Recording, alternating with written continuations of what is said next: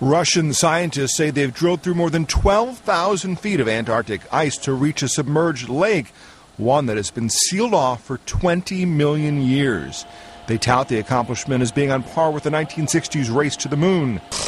American and British teams have been drilling on their own to reach some of the smaller submerged lakes on the Antarctic continent, but Lake Vostok is the largest and considered the biggest prize. The head of the Russian effort says the Americans thought it couldn't be done, but it has, and the Russians were first. Scientists hope the lake may allow a glimpse into microbial life forms that existed before the Ice Age. NASA's chief scientist says the knowledge gained could transform the way we think about life.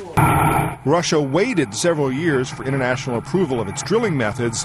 Still, environmentalists worry about the lubricants and antifreeze used by the drilling team. There is a set of risks which can damage this lake, and some of them connected with polluting the lake with the drilling fluids, as well as other stuff can get into this unique lake. Researchers plan to eventually explore the lake using an underwater robot equipped with video cameras. It could also collect water samples and sediments from the bottom of the lake. Matt Friedman, Associated Press.